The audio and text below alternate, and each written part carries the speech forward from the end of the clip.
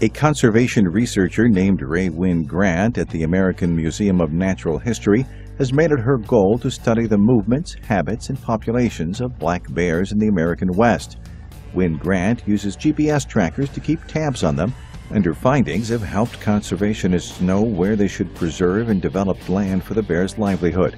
Her research has also helped county officials know where bear-proof trash cans should be placed if there is heavy bear traffic in a certain area.